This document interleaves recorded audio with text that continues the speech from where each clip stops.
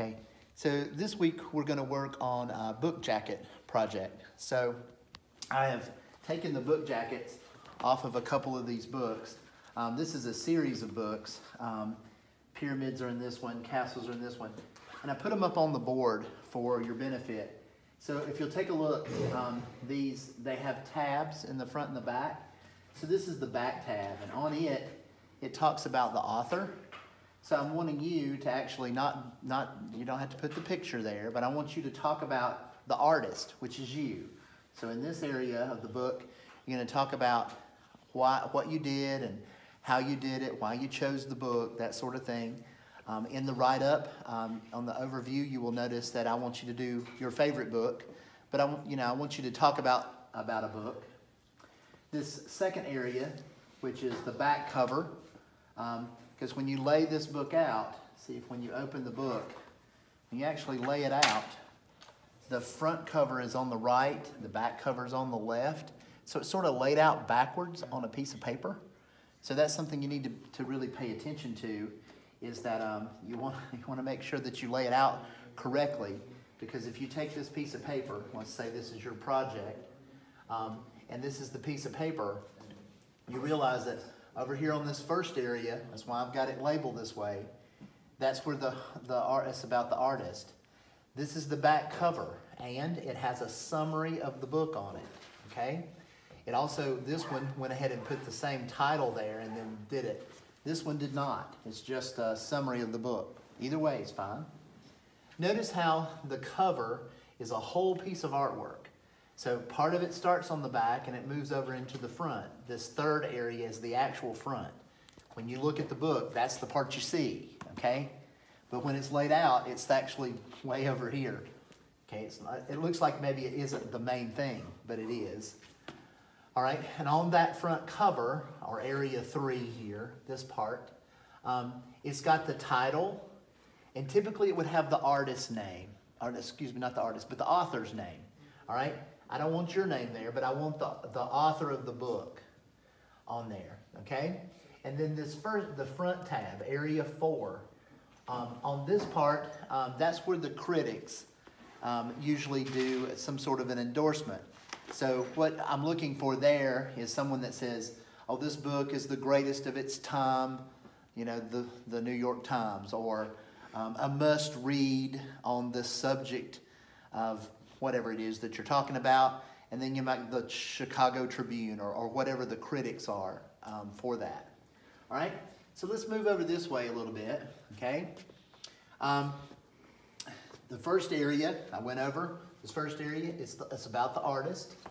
The second has a summary, and you must put the source of that summary on there. I misspelled source, now I'm going to get it right. Summary and the source, that's area 2. Area 3 is the title with the author. Number 4 is the critics' endorsements of the book, okay? Now, the work must be original, so it absolutely has to be, you know, your work. If it's castles or pyramids, I don't need it to look just like theirs. I need it to be your own work, okay? And it must fit a real book. We're going to work on that in just a second. It is due Friday, November the 3rd, all right? So we've got some time with that, all right? In your slide presentation for the week, slide 1 will be a cover slide with your name and the title book jacket. Slide 2 is a photo of the entire work project laid out flat, just like I've got it laid out there. The slide 3 is a photo of the back tab and the back cover. So I'm going to switch sides for a second. All right, so I'm just wanting a picture of this part. That's slide 3. And I need it where I can read it. So it needs to be, you know, big enough where I can read it. The fourth photo would be the front cover and the front tab, which is this part, just this part, just this, where I can read it, so that I can read all of that. And the last part is your artist statement, which is 6 sentences, and I want you to answer those why questions. You know, why did you do it? Why did you use the colors you had? That sort of thing. All right, so I laid this one out for us here on the board, and we're going to just walk over here to where I have a book laid out. Okay, so with that, I took a regular piece of paper. It's a pretty good size piece of paper. So at home, if you don't have that, and this is the size of a normal sheet of drawing paper, so you just take 2 or 3 and tape them together, all right? I got a smaller type of book. Realize, I'm not going to do a book jacket on MC Escher. I'm gonna do a book jacket on something I want, but I'm gonna use this as a template book, all right? So I take my whole piece of paper and I fold it in half. Okay, so that's my big first step. Then I put my book into it. Notice that I put my book all the way on the bottom and all of my excess is at the top. Okay, I'm gonna take that and lay it back down flat. I'm going to fold in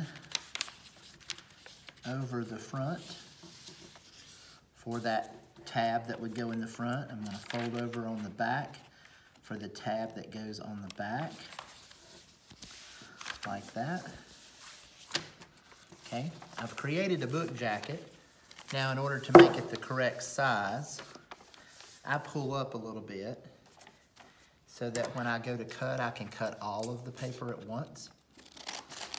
And I just keep it off of the book a little bit, about the same distance here to the book as I am there to the book. You might not be able to see that very well, but there's the book. All right, so that when I put it back down, that my cover covers it, all right? So then when I go to lay it out to work with it, I have all of those tabs. This tab being tab 1, where I want the artist information. This is the back cover, where I want the summary. This is the front cover, the thing that has the title and the name of the artist. And, and the name of the author. I do that every time. And this part is where the critics would talk about why you should buy the book or why somebody would want to read it. Okay? Now, the rest of this information is on Canvas, but these are the more technical pieces of the day. So, thank you very much.